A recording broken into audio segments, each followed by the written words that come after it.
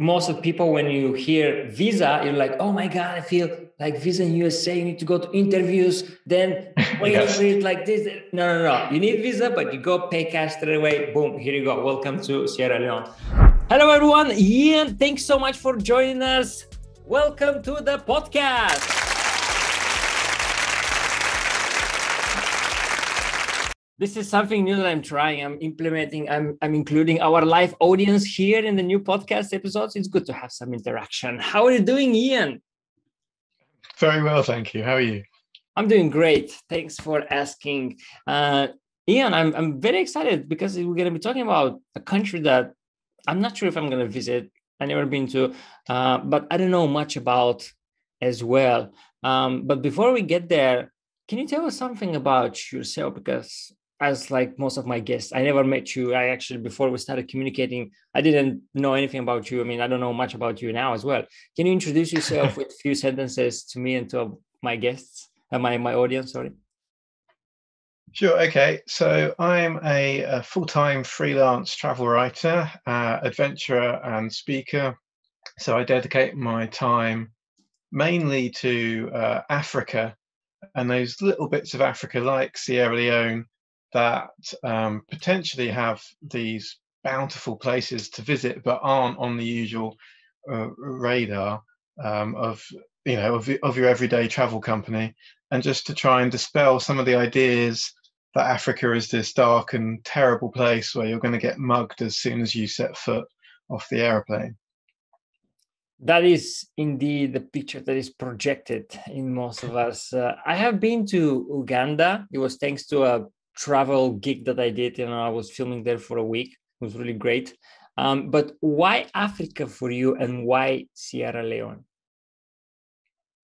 The why Africa is something that's really difficult to answer. I think I just love the possibilities of Africa and that sort of contrast between what you do expect of, say, going somewhere like Sierra Leone and then what you actually experience on the ground. And can't deny there's lots of poverty, as you probably experienced in Uganda, but there is also this great sort of joy of life, and people don't worry about those little things. They're just happy, they wake up in the morning and the sun is shining, and therefore it's a good day. And that is something that we kind of lose in the Western world. I'm based in London, with all the little trivialities of life, perhaps. That is true. I agree. I always say to people, we just lack perspective. People here complaining because they didn't get enough cream in their coffee, while there are other people in the world that they need to walk 4 miles just to grab clean water. And I always say people that are down, I'm just like, just book a trip, but don't book it to the Bahamas or to Paris. Just book it somewhere in Africa. Have a different point of view, and you see how good your life actually is. And when I went to Africa, I had this mindset that I have it good. I have it good. And I thought that it wouldn't be very drastic for me to Africa, but it's still, you feel something because you see how other people live, and it's I don't know, it's a whole new experience. So you say you're based in London. Where are you from? So I was born and brought up in London, so I've really not moved very far in my life. All right, which part? So South London, place called Croydon. Croydon, east or west? It's kind of immediately south of central London. No, because there are two quarters. Right. Oh, yeah. East Croydon Station's about, I don't know, 5 minutes from where I am. All right. Okay. Well, it's a nice area, I think. I mean, Croydon was I don't know about that, but it's good for the airport. Yeah, especially if you travel a lot, you can just one hop away. All right, great. Well, let's dive in instead. That was great introduction, of you. Let's dive in Sierra Leone. Before that, when was your first trip over there, and then how often you're going there? Sierra Leone specifically? Sorry? Yes, Sierra Leone. Sierra Leone specifically. Yes. So my last trip was a 5 months trip there in 2016 over to 2017. and I'd been there one time before that on a sort of a shorter 2 week longer journey across West Africa. Okay, 2016. All right. So for people who want to go there, I mean, I don't know how is it entering there. When I went to Uganda, you need a visa, but you pay cash for the visa straight away on the border, and here you go. Welcome to Uganda. That was it. Are there any restrictions entering Sierra Leone? Like, what is happening? Can we just go like that? It's getting easier and easier, actually, with more and more sort of normal airlines flying there.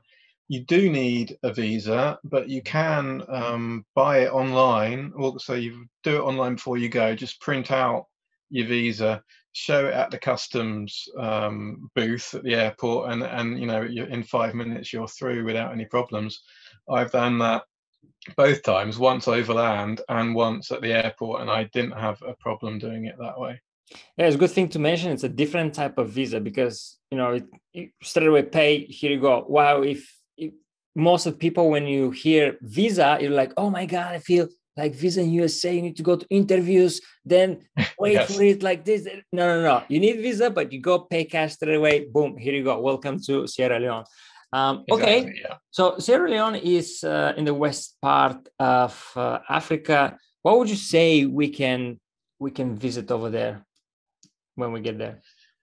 Well, I mean, most of the sort of standard tourist sort of attractions actually lie along the Atlantic coast.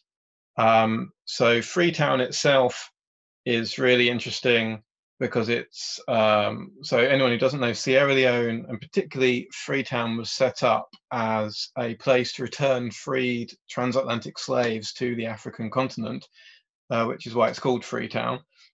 So it's got lots of sort of little but really important attractions from that period, which was sort of the late 1700s and then the early 1800s. And that's really where Sierra Leone grew as a country, became a British colony after that. So there's an interesting sort of ancient courthouse. There's the cotton tree, which is supposed to have been there since the very beginning.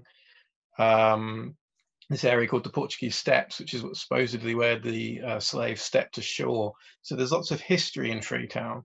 And then you head down the Freetown Peninsula, there's these amazing beaches dotted all along. Some are white sand, some are orange. There's a couple of black sand beaches. And then you keep going along, you hit one of my favorite places, which is the Banana Islands. And then you keep going on from there, you hit the Turtle Islands, which are these islands which are kind of in the middle of nowhere, very traditional, authentic way of life that really hasn't changed very much for years and years. Okay, so it's not just the coastline, but you have a few islands that you can, quickly go with a boat Yeah, from yeah. So the island. the Banana Islands is about a 2 hour drive from Freetown to a town called Kent, and then it's about a 20-minute boat ride to the islands themselves. Okay, and then they're quite small, aren't they? Can Yeah, easily. they're really small. There's population about 200 people, and Wow. they're probably, I think they're 8 kilometers long. Sort of a long, thin, kind of banana shaped, which I think is where they get their name Hmm. from. With basically one small town at one end and then one town at the other end, with nothing but jungle with monkeys and monitor lizards and little coves where you can swim in between. Does everybody knows you on the Banana Islands? Yeah, yeah, definitely. I mean, yeah, it is one of those places where every every family knows everyone else. They're all intricately linked. So basically, whatever the color of your skin, they're going to know you're a foreigner, and they're going to Uh-huh. welcome you and make sure you have a good time on their island. Okay, so they're friendly bunch of Oh, people. absolutely, yeah. Oh, that's great. What about this cotton tree? You briefly mentioned it, and I quickly Google it. It's a massive tree in what it looks like in the middle of the city. Um, Yeah, so that's exactly it. Cotton trees are really important in Sierra Leonean culture because that's kind of where communities would gather together in the original when you were still small groups of people in the middle of nowhere, that's where you would gather and have your tribal meetings and what have you. So this cotton tree sits right in the middle of downtown Freetown.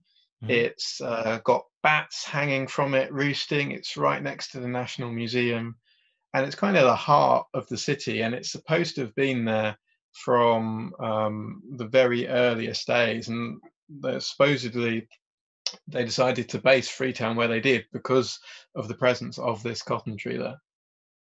Okay, so when you go there to that's that's really interesting because it's so nice. You don't see much of a green. Well, you see some trees, but it's a lot of buildings, and then you see this massive tree just in the middle of a Yeah, roundabout. absolutely. It's in the middle of a roundabout, right in the center of town with all the sort of government buildings and the telecoms offices, and all of that sort of thing. And there are some little parks dotted around Freetown, but obviously they've got better things to be worrying about than keeping parks nice and clean. So, but there is this cotton tree that is Mm. basically, all roads kind of lead to this cotton tree. That's nice. I just remember like all roads lead to Rome. That's Yeah, exactly the same in a bit thing. different in Sierra Leone. Okay, so when you get there, then what do you do? Do you just go to a different place every time to take pictures, or like what do you do when you get there? So I just kind of, I don't know how to say it other than I could just kind of roam around and look at a map, see where might be interesting, where might be slightly off the beaten path, and just head off there. Sometimes I have the most boring time of my life. Other Mm. times I discover these amazing things that maybe people don't normally see on trips like these.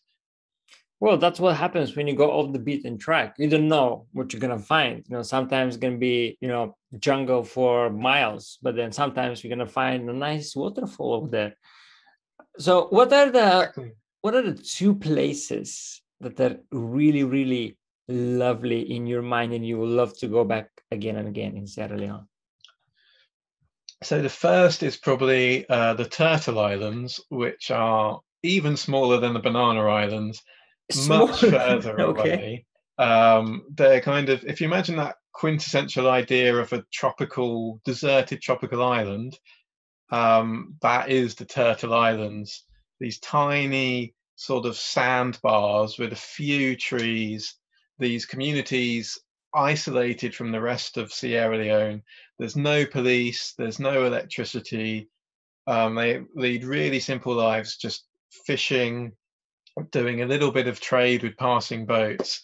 And as I say, it's just that kind of idea of almost the getting there is the fun, because you're traveling through basically the Atlantic Ocean. You don't see anything else for hours. You just have to trust that the guy who is sailing there.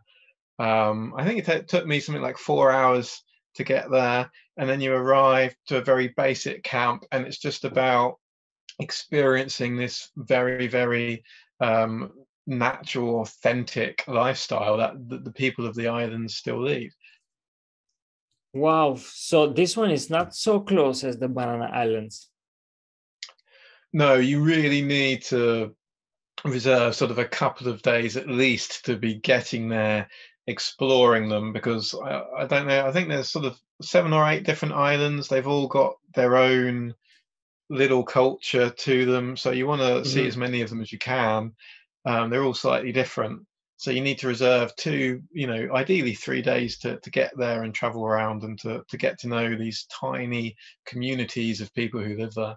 Wow. So how does it work? So you book a tour with somebody and then they provide you accommodation in those little villages over there when you get there? So accommodation is basically either a simple hut made of palm leaves, or you can take a tent with you. I mean, the weather's so warm Probably. in the dry season, at least, that you don't need anything anyway. And then you just sort of set up your camp on sort of a beach area. Huh? You need to take everything with you, from drinking water, food, toilet paper. Absolutely everything has to go with you, so you don't want to miss anything. Um, and then you just explore these really natural islands. How is the situation with drinking water when you went there? Because when I was going to Uganda, they told me don't drink any tap water. Yeah, so that's pretty much the same for all of Sierra Leone. You can either get bottled water or you can get sort of sachets. They sell, you probably saw it in Uganda as well, they sell water in like plastic bags, sealed plastic bags, which are really odd if you've never seen it before, but it's perfectly safe.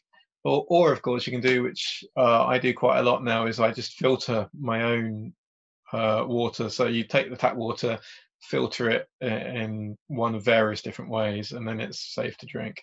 How do you filter it? I'm really old school. I use iodine tincture. So yeah, a couple of drops of iodine, and basically it makes it impossible for any bacteria or viruses to survive. When you said I'm old school, I thought you're boiling your water in a handmade fire. You know, you make your fire over there and then you just boil it. That's what I Okay, I'm thought. not that old school. Okay. Okay, so you said Turtle Islands. Can you give me one more place that you really enjoyed it? Like you can spend hours. Okay, the other one, I've never been there. I've been desperate to go there. And in 5 months of being in Sierra Leone, I still didn't make it. But it's a national park right in the north of the country, which makes it really difficult to get to. It's got a longer name, but everyone knows it is OK National Park. Okay. Yeah, it's a great name for a national park.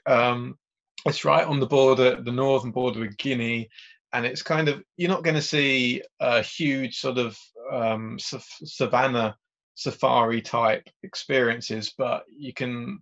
It's one of the only places in the world you can like canoe next to hippos, and they allow you to do that. And there are crocs and monkeys and possibilities of chimps.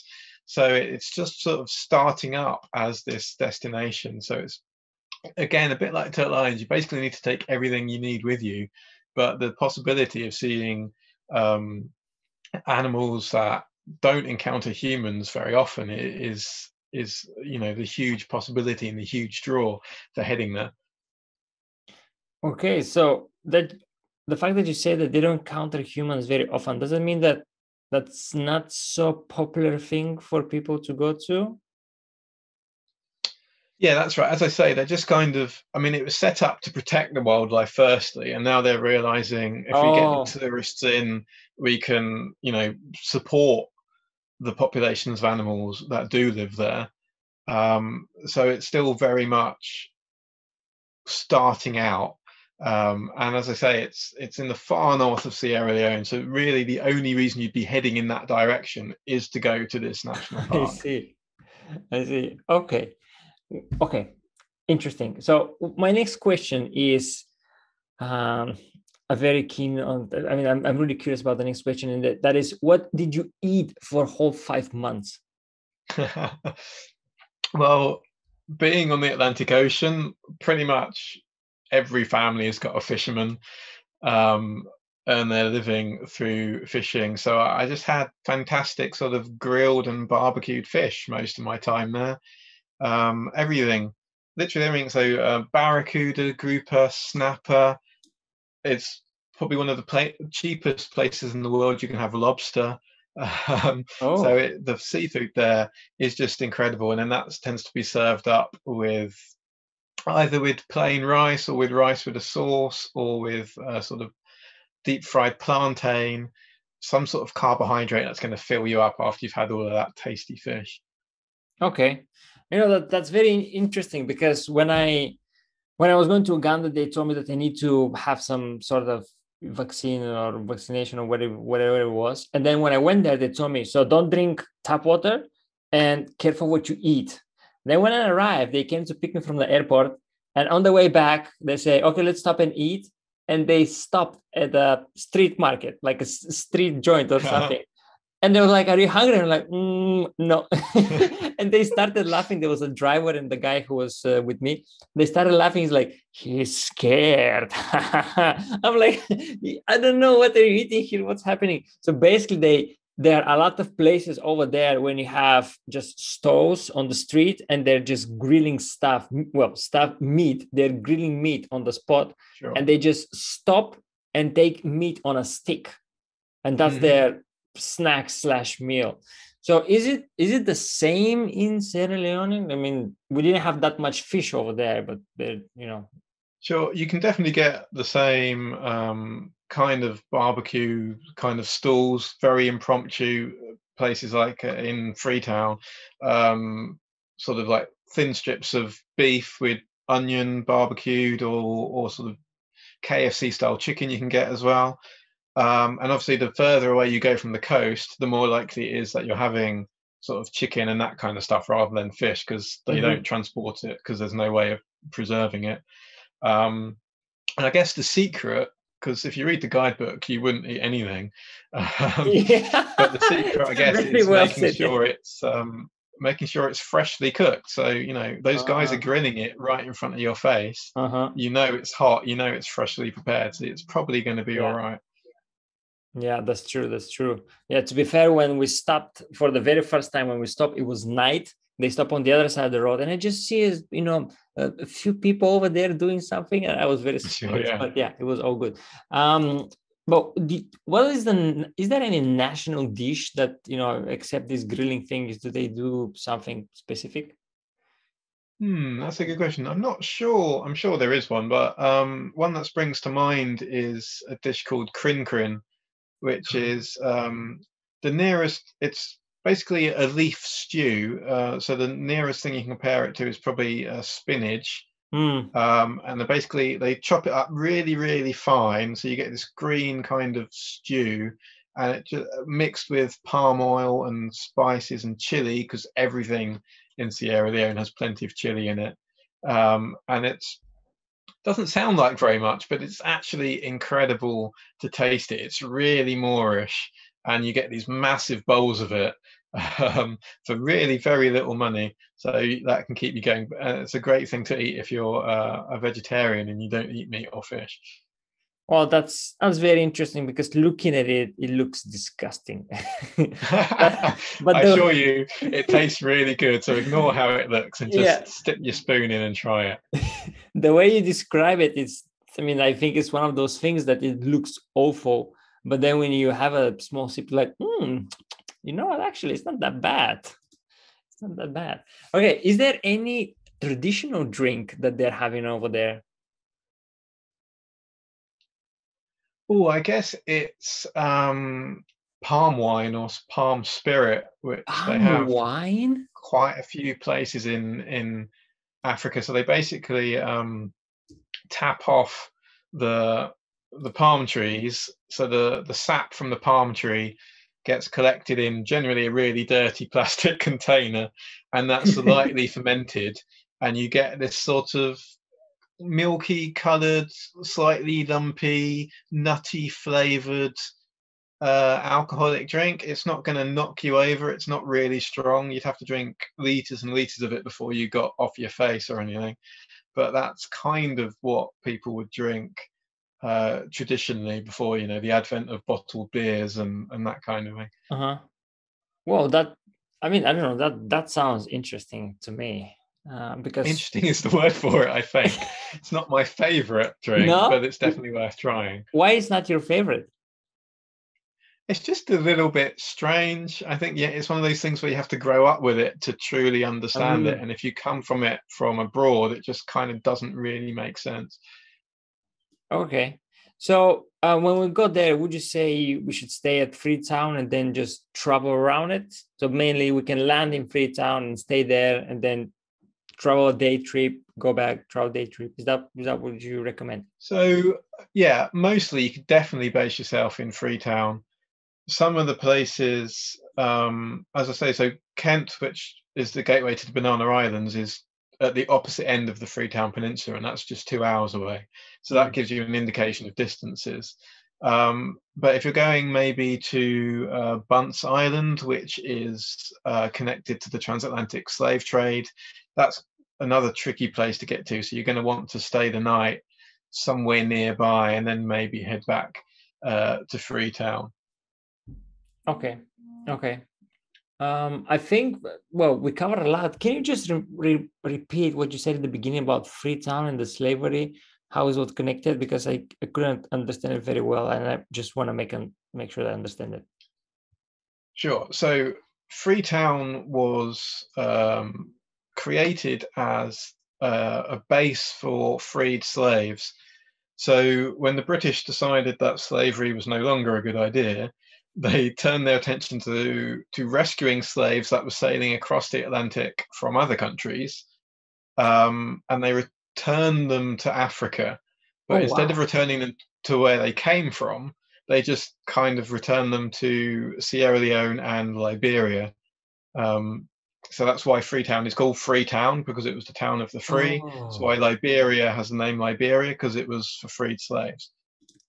oh, because what I know, it was for centuries. That's where, somewhere probably from Gabon, or I mean, from the west part of Africa, slaves were transported to USA. Yeah, So basically, yeah, they were bringing them back after that. pretty much Okay. from Sierra Leone right the way round to Gabon. There were various ports when they were basically taking human beings, buying them, and shipping them across the Atlantic to the United States, Hmm. to the Caribbean, and to Brazil to work on the various plantations of tobacco and cotton and sugar that are in that part Yeah. of the world. And then they decided, okay, let's bring them all the way back. But then they just dropped them So at Sierra Leone and like, okay, on your way. not necessarily bringing those back that were already in America, but um, other countries in Europe were still taking slaves across the Atlantic when the British had given up. So the British were basically raiding the slave trips that were crossing the Atlantic and taking the slaves back with the idea that they were freeing them by returning them to Sierra Leone. Oh, wow. Wow, that's interesting. Okay. Well, that was really insightful. Is there anything that we missed, you think, but is worth mentioning about Sierra Leone? I think the important thing to say is that you shouldn't base your opinions of Sierra Leone from seeing news stories, whether that's from the Civil War in the 1990s to the Ebola outbreak, which ended in 2016, so just before I arrived for my second trip, because that's going to give you the idea that it's a desperate and horrid place that you're never going to want to go to. So grab a guidebook. There is a guidebook to Sierra Leone. Just check out pictures on Google, and you can see this amazing tropical paradise, which has got everything to make it this fantastic holiday destination. There is a little bit of effort involved. It's not like heading to Jamaica or somewhere, but the rewards you get from doing that will stay with you for much, much longer, I think. Yeah, you mentioned the Civil War, which straight away reminded me, and together with the name of the country, it reminded me of Blood Diamond, which is a great movie with Yeah, Leonardo DiCaprio. It's about Sierra Leone.